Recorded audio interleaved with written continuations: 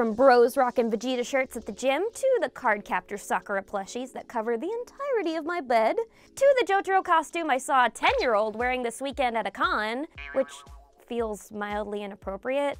If you're an anime fan, there's a veritable buffet of wonders for you to spend your money on. But did you know that buying that body pillow may directly support the production of another season of your favorite show? Yeah, that's how I'll justify it. With the global anime audience exploding, the relationship between anime and its merch can make or break a series. Story time! I'm 6 years old, taking a stroll through my local toy store. I'm browsing the aisles of stuffed animals when I come across this large, adorable Hamtaro plush, practically begging me to take it home and cherish it forever like it's my own child.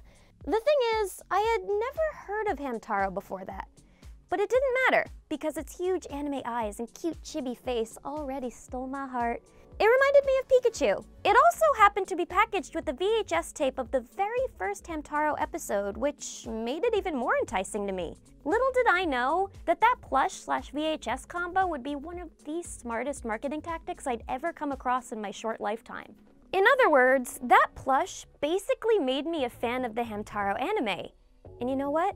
That was the toy company's goal all along. After all, anime and merchandise have a symbiotic relationship, one that's at the very core of anime licensing and distribution, especially for international audiences like ours. It's no secret that anime and merchandise go hand in hand. If you really love an anime, then of course you'll want to buy merch with your favorite characters. Or sometimes you see cool merch that makes you want to watch that anime. I mean, if everyone else is on the playground whipping out their Beyblades, you don't want to be left out. So you beg your mom to get you a Beyblade, and the next thing you know, you've discovered the whole Beyblade cinematic universe. This is a little something that we like to call mind control.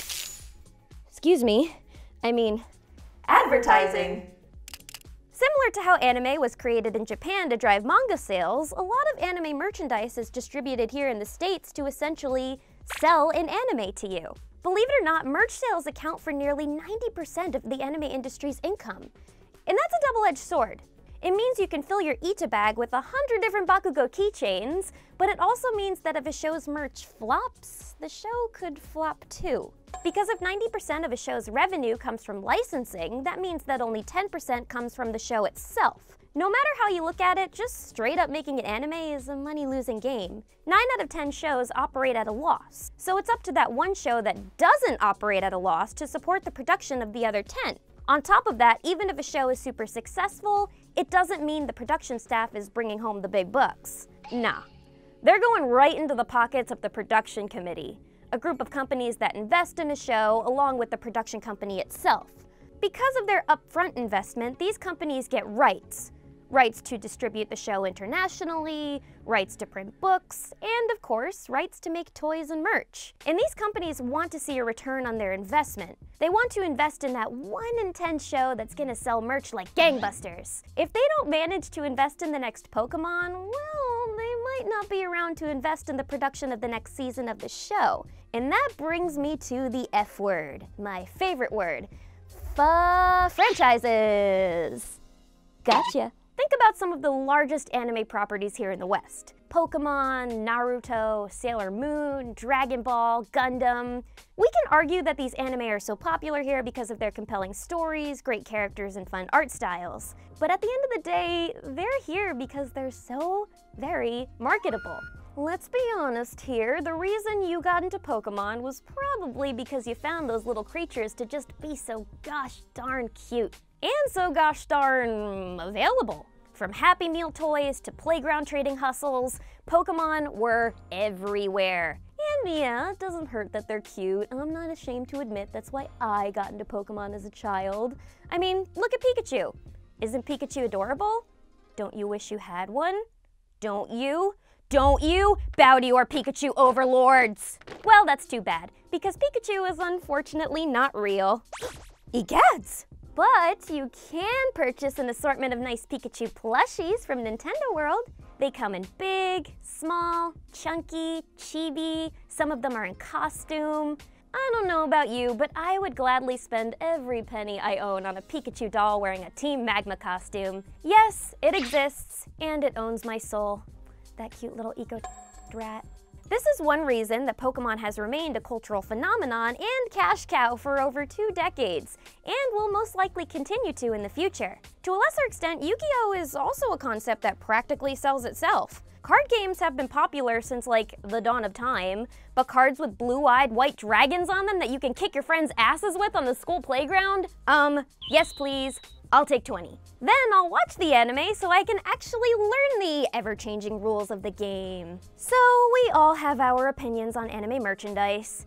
Admittedly, sexy Reagan Arataka body pillows and meticulously detailed Nendoroids aren't something you'd find at your local Bed Bath & Beyond, but for us hardcore anime fans, they're about as much of a necessity as an Instant Pot or a set of nice dish towels. Oh, sorry, did I say Reagan body pillows? Must have been a slip of the tongue. Thanks to nerds like us, anime fandom is a lifelong commitment, one that spans a vast demographic. Now's a great time to be an anime fan, and that's partly because just as anime's demo is vast and diverse, anime merch has grown in variety too. Let's face the facts. Anime is no longer some underground niche interest like it was 20 years ago. It's a hot commodity now, and everyone wants a piece of that pie. Like Netflix, and Amazon, and Hulu. And where merch is concerned, Michael B. Jordan? His recently released Naruto-inspired clothing line with Coach is the epitome of where we are with anime merch now. Luxury brands are profiting on fandoms. The collab had its own booth at NYCC this year, which Kurt Idoye and I proceeded to make fun of ceaselessly. Do I plan on dropping $325 for a pair of Coach Ninjutsu sneakers? Absolutely not. Do I still think they're cool? I guess I'd call it smart, if anything, because while as a child, my relationship with anime was more about getting as many toys as possible, now I'm more into finding anime fashion and accessories like enamel pins and hoodies. Not ones that are $325 though. Seriously, what the f***, Michael B. Jordan? If you were at Anime NYC this year, you might have noticed just how much anime streetwear was available. I mean, have you seen our boys Idoye and Kurt? And, well, I guess, me today? It's no longer just about the plushies or the model kits or the body pillows. It's about a whole lifestyle. And now smaller creators as well as huge corporations are producing merch to appeal to anime's huge fan base. Brands like Wuji, Sugoi Shirts, Veleza, and Kyutis are churning out anime-inspired streetwear featuring characters of their own design. Since the anime industry is growing rapidly internationally, the demand for anime merchandise has grown along with it. According to an article on License Global, anime's rapid rise in popularity here in the West has made companies like Viz Media and Toei Animation go into full gear in order to meet their customers' needs for products relating to their favorite franchises. In fact, Toei Animation ranks as the 28th largest licensor in the world, with well over $2 billion in retail sales in 2016 alone. This makes a ton of sense, seeing how Toei is known for licensing anime giants like Dragon Ball, Sailor Moon, and One Piece. While back in the 90s and early 2000s, you'd be lucky if you could find a couple of Goku and Vegeta action figures in a Hot Topic, today you'll be able to find products like clothing, candy, video games, and cosplays at tons of online and physical retailers, many of which aren't even exclusively anime retailers. And that's wild! For example, Uniqlo has recently released an entire line of Sailor Moon graphic tees to celebrate the anime's 25th anniversary, and the release of the series' first electronic manga, using original art courtesy of Naoko Takeuchi herself. Sailor Moon is already insanely popular, and collabing with a well-known retailer like Uniqlo is sure to get people excited about the series again. Old fans may see the shirts and want to go back to the series for nostalgic reasons, and new fans will discover just how wonderful this anime truly is. Speaking of anniversaries, Uniqlo also has a collab with another insanely popular franchise, Gundam! Celebrating its 40th anniversary this year, Mobile Suit Gundam continues to spark excitement with its wide audience spanning across multiple generations. Gundam is actually an interesting case, because as one of the top 15 highest-grossing media franchises of all time, most of the money that it has made has been directly linked to merch sales and tie-ins. Personally, I like to think of Gundam as kind of like Japan's Star Wars in a way. Its cultural impact is almost too insane to comprehend. This franchise has gone on to create merchandise like toys, watches, apparel, stationery, poster prints, books, magazines. It has its own museum in Japan. And the model kits. Oh baby, the model kits! The amount of Gundam models and build-your-own model kits alone that have gone on to sell since the 80s? It is honestly like breaking my brain looking at some of these numbers, and I've always been really bad at math. Easily well into the hundreds of billions. Many would argue that the success of the series is measured by the number of Gunpla models that sell with each new installment of the franchise. Giant robots, man. They're a universal desire. So much so that we just did a whole video on mecha anime. And we still only managed to cover just a fraction of the whole story. Speaking of Gundam merchandise, do you want some? Because I have some to give you, for free. Like, right now. Our friends at WriteStuffAnime.com gave us this amazing Gundam box set to give to you. Head over to our Twitter and respond to our giveaway tweet with your favorite Gundam series. Use the hashtag #RobotsKickAss to enter. And if you want to pay it forward, check out our sponsors for this video, WriteStuffAnime.com. They've been around for over 30 years, which means they were in the game before I even existed, before Pikachu even existed. And they've got tons of exclusive merch and an amazing holiday sale. Just saying. Let your undying love of anime merch run wild and free. And everything I've talked about so far, yeah, that's just in the West. Anime merchandise in Japan takes it to a whole other level. We may have some shops that sell some anime figurines next to their Captain America display, but Japan, they have streets dedicated to helping otaku everywhere declare their love for their husbandos and their waifus. You know, despite the recent Netflix release, convention presence, and countless memes made of it here, including one that inspired the name of this here channel, Neon Genesis Evangelion surprisingly never had a huge demand for merchandise in the States. In Japan, however, Eva merch is like kind of a huge deal. There's even an entire retailer dedicated exclusively to Eva merch, called the Eva Store in Ikebukuro. Is Eva merch less popular here because America is less inclined to sell 2-feet figures of 14-year-old girls wearing swimsuits? Who could say? What I can say though is that I wish we could buy stuff like official Nerve jewelry, backpacks, and phone cases rather than just a few measly t-shirt options. The Eva Store does ship international though, so there's some hope for us who want figures of Asuka and some cute-ass Japanese street fashion after all. Here's another one. Is there anyone familiar with a feline mascot named Doraemon? That kind of sounds like Doraemon. Somebody Photoshop me onto that little kitty. Maybe? Maybe not? If you don't, that's understandable because he's nowhere near as marketed here as a certain Sanrio kitty cat. But god, Doraemon is just as iconic if you ask me. In Japan, this earless blue alien cat can be found just about everywhere you go, and you can bet your bottom dollar that the merchandise options are endless there. And naturally a bit strange too. In fact, when I was researching Doraemon merch for this video, I found not only toys, stationery items, and an entire cafe with his face on it, but also an electronic thermometer on Tokyo Otaku Mode that looks an awful lot like a pregnancy test. Also, I should point out that they're still making Doraemon movies every single year, and have been since 1980, so it's safe to say that the Doraemon pregnancy test is keeping this franchise alive and thriving, I guess. So yeah, as long as we have anime, we will have weird-ass anime merchandise to go along with it. Hopefully, as anime continues to be part of the mainstream here, we will start to see even more awesome pieces that we can add to our growing collections. Hopefully, we'll see some smaller series get the love that they so deserve here too through merchandise, because there is nothing that I want more than more Mob Psycho 100 merchandise than just keychains. Please, for the love of all things spirits and such, give me an official licensed hoodie with Reagan's stinky rat face on it. Sorry, lost my cool there. Before I end this video though, I have one more story that I would like to share with you all. I was born and raised here in New York, and back in my day, before it became the famous Nintendo World that sits in Rockefeller Center, it was the official Pokemon Center.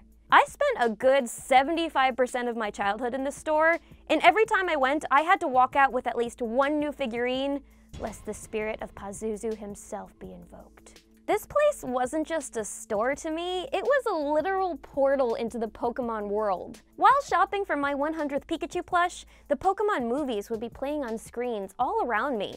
Just complete Pokemon overstimulation. As a child, this was heaven. Actually, if it was still around today, it would still be heaven because I sold my soul to Game Freak when I was 5 years old. So, why am I telling you all these stories about my childhood? Well, I happened to do some digging into my archives, and you would not believe some of the vintage goodies that I have found. Actually, rather than tell you about it, let me show you. All right, so back here, to start off, these are not old, but I figured I'd show them first. Mob, you guys remember Mob from the Pokemon My Hero Academia crossover. By the way, still waiting for part 3. Next we have this little Hello Kitty doll. My brother got me this when he was in Japan. That's right, I work for the anime channel. My brother gets to go to Japan. How fun! This is really cute though. Thank you if you're watching. All right, now we're moving on to the vintage stuff. Let's see what's in my bag of goodies. Ooh, okay, first we've got Eevee. Very cute, a little scratched up. Missing its tail. That's fun. Ooh, we also have Skitty. Also missing parts of its tail.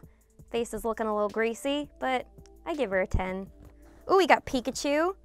Also missing its tail. I had a bit of an oral fixation as a kid. Ooh, we've got Mew. Missing its legs. I swear, I was not a violent kid, just I like playing with things. We have Hamtaro, not missing any parts, but you could put this on a pencil. I always did that when I was a kid. I'm not sure if you can erase things with it. I never wanted to give it a try because I just didn't want to mess up its cute little ears. So that's what's in here. That's fun. We also have this Hamtaro activity book. Let's see, we've got, oh, this also has stuff missing. Once again, not a violent kid.